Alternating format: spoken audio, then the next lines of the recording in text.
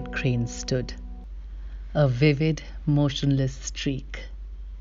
Peacock and parrot, jewel, soil and tree, the dove's soft moan enriched the enamored air, and fire-winged wild drakes swam in silvery pools. Earth couched alone, with her great lover, heaven, uncovered to her consort's purple eye. In her luxurious ecstasy of joy, she squandered the love music of her notes, wasted the pattern of her blooms, and festival riot of her scents and hues. A cry and leap and hurry were around, the stealthy footfalls of her chasing things, the shaggy emerald of her centaur mane, the gold and sapphire of her warmth and blaze.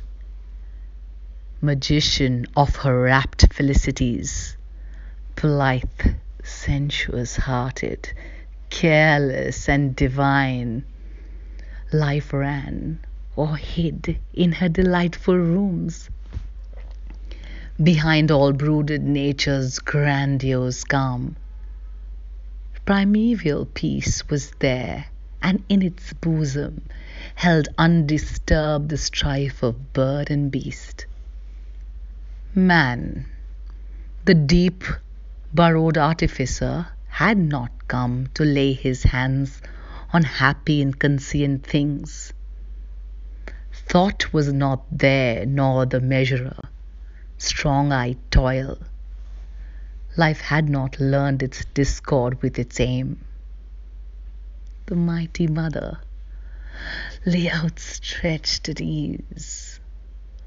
All was in line with her first satisfied plan. Moved by a universal will of joy, the trees bloomed in their green felicity, and the wild children brooded not on pain.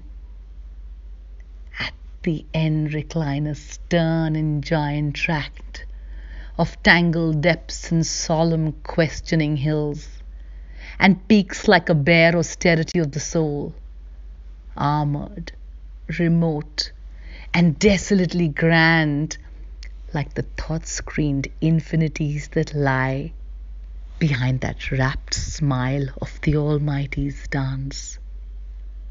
A matted, forest-headed, invaded heaven.